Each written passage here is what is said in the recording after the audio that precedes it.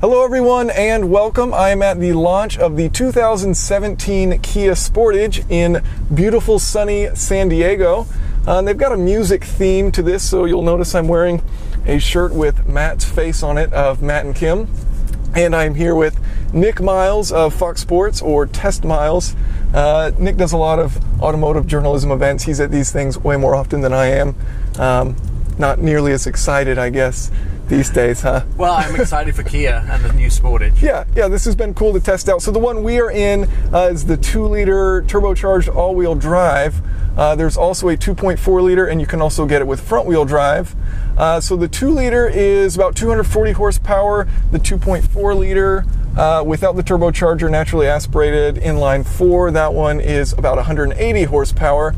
Now, as far as the interior, I'm 6'1". I've got plenty of legroom here, and there's a lot of adjustment in the seat. I also sat in the back just behind this with my seat adjusted how I have it, and I've got plenty of legroom in the rear seat. So you can fit, 4 adults in here very comfortably, and you've also got a good amount of cargo space in the back. As far as visibility, looking out the front, it's somewhat narrow of a windshield, but overall it's pretty good. You're fairly close to it. Out the rear is a little bit different. It's a little bit more cramped up in the back. Looking to the sides is fine, and checking your blind spot, you've got plenty of visibility to the sides. So as far as the infotainment system, they now do have Android Auto and Apple CarPlay. So we've hooked up Nick's massive phone. I can't really handle something this large. Yeah, clearly I've heard that before. But anyways, you can plug that in and you can get your apps right there on the screen and use it as a touch screen. You can zoom in and things like that, swipe the screen. So it has normal features. You've been using it. How has it been while you've got it plugged in there? Well, I have to say I don't usually use Android Auto in my vehicle, so my newer vehicle at home doesn't have it, so I had to install it first of all and go through all the options, and that was about a 10-minute. It's not as easy as plug and play. Yeah. At least the first time it isn't, and I've unplugged it and plugged it in several other times, and it's not quite a plug and play. It's a plug, a few steps and play. Okay. And we also had to, for the first time, we had to have the parking brake on, right, I believe, in order to get it active. Which, a small difference, but like with the Apple CarPlays, which I've used, and this has it, you literally just connect it, you accept on your phone, and then from then on out, it's done. So a slight difference in how they connect, but the apps have seemed to work fine once we pulled it up. I think the biggest difference is using Android Auto and Apple CarPlay is, the biggest difference is Apple is much better with the music and the entertainment, but Android is much better with the maps and directions. Oh yeah, I would agree. Using the Android Auto voice activated, so if I can say, hey Google, take me to the zoo, it'll automatically work out where I am and take me to San Diego Zoo. Yeah. So it's very intuitive. Right. Whereas Apple's a little bit like, please see the FBI to get your phone unlocked. You had to slip that in there, huh? Yeah, of course. I don't want my encryption intruded on, so I'm okay with it. Either with the stuff you have on your phone.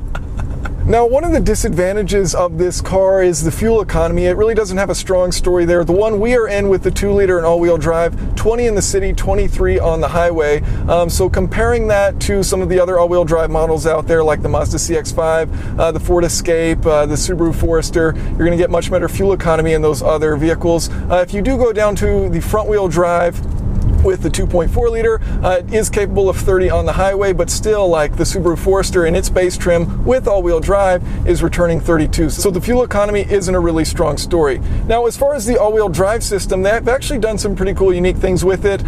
There's a clutch pack that hooks up to the rear, and so you can, basically they're saying that they can have 100% of the power sent to the front or sent to the rear. So that rear clutch pack capable of completely locking up so that you can send all the torque to the axle, which has the most grip. Now, from side to side, these do have open differentials in the front and the rear. So the right to left split is going to be done with the brakes. So, if you're coming into a corner and one side starts to slip, it'll apply the brakes to that side so that you can send more torque to the wheel, which does have traction. Now this has a 6-speed transmission, and you can put it over into manual shifting. The response isn't super quick, but it is smooth to shift gears. Actually really smooth downshifting there. So, you know, somewhat of a delay, as is typical with planetary automatic gearboxes, but it's actually really smooth to shift between gears. So I do like it for the most part, and you know, it gives you that control if you're going down a steep hill or whatever, so you can use engine braking rather than the brakes themselves. The car is fairly heavy, about 3,600 pounds, I believe, with the all-wheel drive system, which adds about 300 pounds. So a fairly heavy all-wheel drive system if you do tick that box. And I think that's a big part of why, you know, the fuel economy has gone down on the all-wheel drive model versus the front-wheel drive. But overall, you know, good transmission. Decent amount of power. It's not really punchy when you put your foot down, but you know, with the 2-liter, you do have a decent amount of power. There's a slight delay in turbo lag as that builds up, but overall, it's going to be plenty to merge on the highway, things like that. One of the other cool things they've done is with the front bumper. So for the all-wheel drive model versus the front-wheel drive model, they've raised it up 0.4 inches, the vehicle as a whole, and then the front bumper, they've changed out so that it has a higher approach angle. So it's actually got an 11-degree higher approach angle with the all-wheel drive. It's about 29 degrees versus the front-wheel drive. So if you are in off-road situations, you do have a better approach angle. And they've really pushed the wheels out to the front and to the back, which is helpful in off-road scenarios because you're not, you know, pushing the car into an obstacle first. Instead, you get the wheels up on it.